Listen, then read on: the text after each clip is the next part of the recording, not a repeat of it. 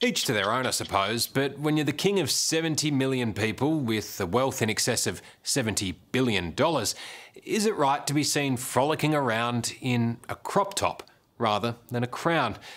Many of the subjects of the Thai monarch, King Vajiralongkorn, certainly don't like his skimpy outfits, but they're more furious about other parts of his outlandish lifestyle, his womanising, his alleged brutality, and the fact he seems to prefer the crisp air of the Bavarian Alps to the humidity of Bangkok.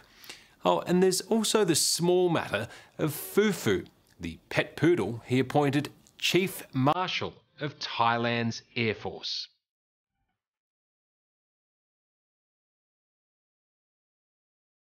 Germany's picturesque Alps might seem a strange place to start a story on the King of Thailand. But lately, these hills have been alive with the sounds of scandal. It's hard to believe, but you're looking at the richest monarch in the world, wearing a crop top and fake tattoos, enjoying an ice cream at a Bavarian shopping centre with one of his many lovers.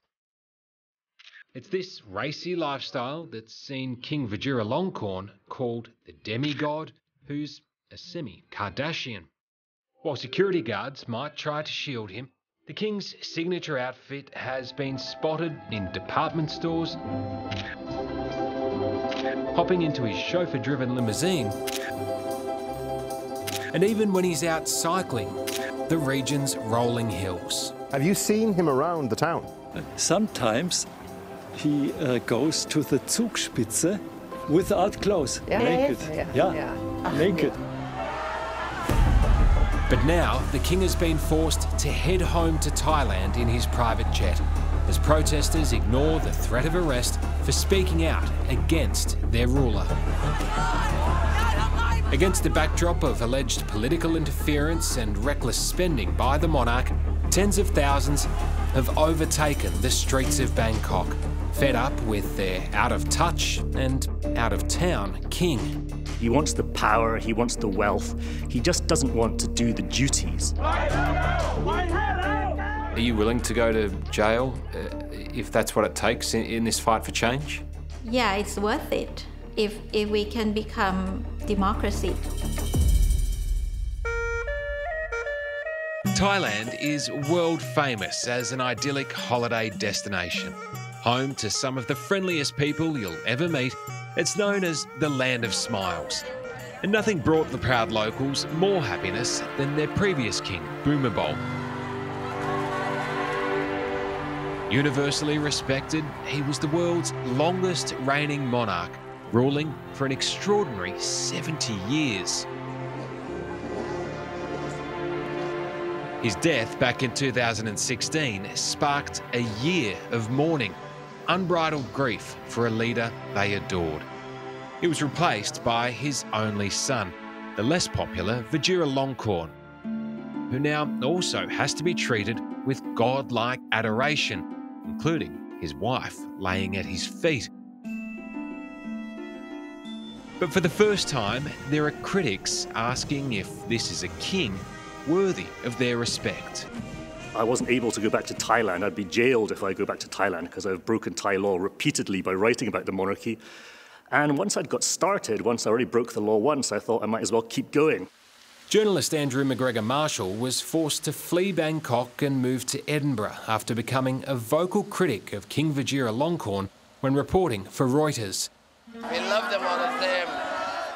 The first red flag for many was the way the king treated women, amassing 4 wives and countless mistresses. So there's all these marital scandals. He's known as a womanizer. He's believed to be living in Bavaria with a huge harem of women. And many of the women in the harem have been given a special surname and a military rank. So he's got his own army regiment for his lovers. Exactly. And according to palace sources, they've even been organised into a quasi-military unit, which the king calls the SAS, after Britain's Special Air Service. And they even have the same motto, "Who dares wins." A few years ago, this salacious video leaked. The palace didn't want the world to see the embarrassing footage. The king is with his third wife, Surarasmi, who's topless and in a G-string, celebrating the birthday of her husband's beloved pet poodle, Fufu. In fact, the king adored his dog so much, he crowned the canine as a senior ranking official in Thailand's Air Force. Is Air Chief Marshal Fufu the highest ranking dog you've ever heard of? I think so, and there are some really interesting details in leaked US Embassy cables about Thailand, where Fufu was appearing at royal dinners wearing uniforms. He would sometimes wear a little tuxedo and little boots, and he'd be allowed to jump up on the table and eat from all the ambassadors' plates, and nobody dared say anything. Fufu died a few years ago, and he was given a 4-day state funeral. The bizarre behaviour was tolerated when Vajiralongkorn was crowned prince. But since his $40 million coronation in 2016, the new king's quirks and extravagant spending have raised eyebrows. The royal family's wealth is estimated at more than $70 billion, and the king stands accused of funding his wild ways in Germany at the expense of Thai taxpayers. Lavish lifestyle. He spends most of his time in a luxury hotel in Bavaria where he's rented the entire hotel for himself and his entourage.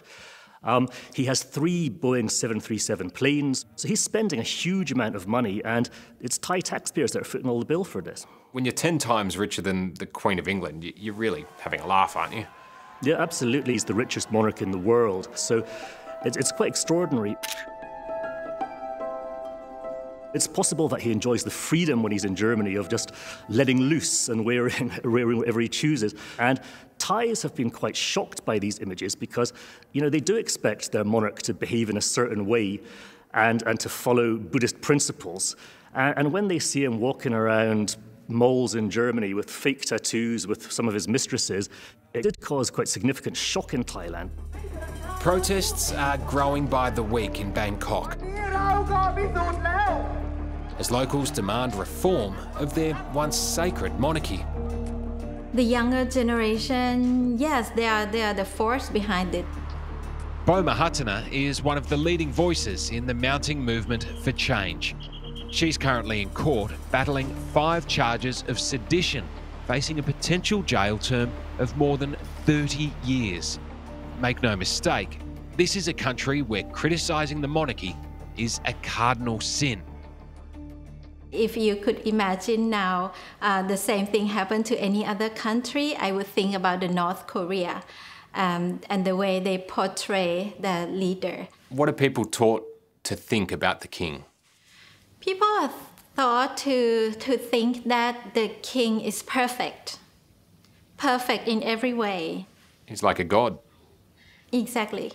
When the king said, "We love them all the same." Given the censorship and propaganda in Thailand's mainstream media, Bo's now become a host on a recently launched online news channel. The role that the whole country expects from the king. She needs to tread very carefully, but believes she's connecting with a new generation, waking up to the hypocrisy of the king. What do you think when you see those images of the king getting around in a crop top in Germany? I think the picture with the crop top is in conflict with what the public expect from the King of Thailand. I don't think any Thai would be very pleased to see that. Even the ultra-royalists themselves, they would prefer not to see it. I noticed you being very careful with the way you answer these questions. Is that because you know there could be ramifications if you are too critical of the king? Certainly, and because I'm very closely monitored by the security agency in Thailand. So it is the full censorship is still there in the mass media. I think this is the major issue at the moment, or we cannot talk about it freely. Coming up, the king and us. We were young men training to go to war. How Australia influenced the young royal. Not many people really know the real Vajiralongkorn. and the top secret government cables The king's cruelty is one of the most worrying things. exposing the king's torment. It's dictatorship with a smile. That's next on 60 Minutes.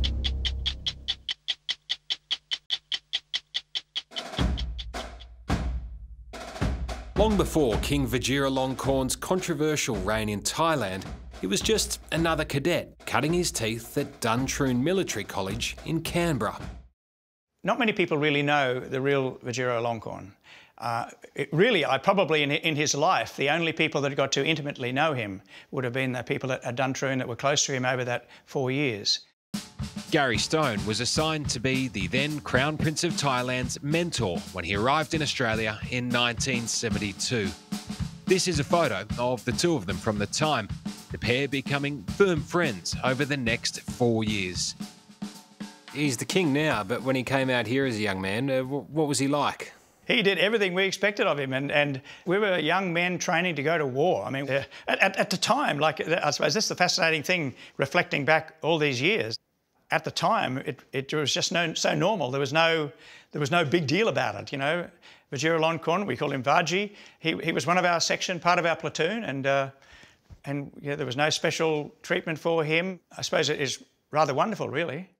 But there were challenges. We can reveal secret Australian government cables from the time, which show Vajiralongkorn struggled when he first came to our shores. He is obviously unsure of himself, needs others to lean on, and is seeking security, noted a senior military official.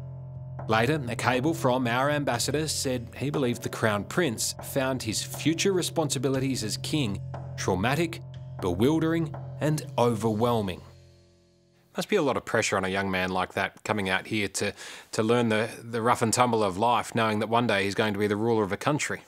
I often thought about that, and I even talked to him about it at times. I don't think he fully sort of comprehended that, what might be ahead of him. Various sort of criticisms have been made for every royal family member all around the world, and I don't know that many people really know the Vajiralongkorn that we got to know at Duntroon. Personally, he's a quiet, reserved, and quite polite and respectful person, and yeah, and I think that's the sort of the character we experience there, and I'm sure that's what that's the way he's lived most of his life. On the expense of the taxpayers' money. The protests against the King of Thailand have now spread to Australia. At a rally in Sydney, I met Thai expat Paul, who's saddened by what's become of the monarchy in his homeland. It's terrible, right? So all this sort of thing added up. So and I've been following the news on the internet, and when this thing came up online, so I thought I should do something about it. You seem pretty emotional about it. It's obviously something pretty close to your heart. Behind the Thai smile, that is what it is. Don't you think? The land of smile, but behind the smile, it's dictatorship with a smile, with suave look. The protesters here hold photos of activists who've gone missing. They're known as the disappeared. Since 2016, they've been disappearing in mysterious circumstances, and at least 2 of them have washed up dead in the Mekong River with their legs broken, disemboweled, their stomachs stuffed with concrete. Andrew McGregor Marshall is an exiled investigative journalist who's been documenting these disturbing developments in Thailand. The king's cruelty is one of the most worrying things about him. We've seen that in his treatment of his former wives and of his current mistress, who was thrown in jail for 10 months just last year and only got out recently, with no real legal process. The king's vindictiveness and abuse of power, it sounds almost like a crazed monarch out of Game of Thrones or something at times.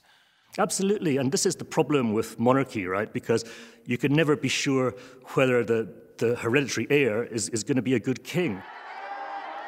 One of the few things that people used to gossip quite openly about the monarchy during the reign of the previous king. People loved King Bhumibol, but they were really afraid of what would happen when Vajiralongkorn took the throne. His behaviour is almost pathological. He is almost like an elderly King Joffrey. He seems to go out of his way to be cruel. He seems to go out of his way to proclaim that he is the absolute power in Thailand. And that's what has Thais so worried, and that's why so many people are taking to the streets to try to oppose him. More of these protests are planned for the coming week. Fed up with the king's alleged political interference and expensive lifestyle, activists like Bo Mahatana are demanding reform. Thailand's famous deference to the king has now been replaced by defiance. It is truly driven by young people. They're not willing to compromise with any of their demand. Unlike the adult who led the previous protest, at one point they'll be willing to compromise and talk and negotiate. With the young people, it's different, right? You think about teenagers, they have that kind of characters. Why do you think young people are so passionate about this issue? I think if you drill everything down to one word, it's about injustice. And by nature, every human being cares about injustice. The younger you are, the more passionate you feel about it. They feel injustice and they want to get rid of it. Hello, I'm Liam Bartlett. Thanks for watching. To keep up with the latest from 60 Minutes Australia, make sure you subscribe to our channel. You can also download the 9Now app for full episodes and other exclusive 60 Minutes content.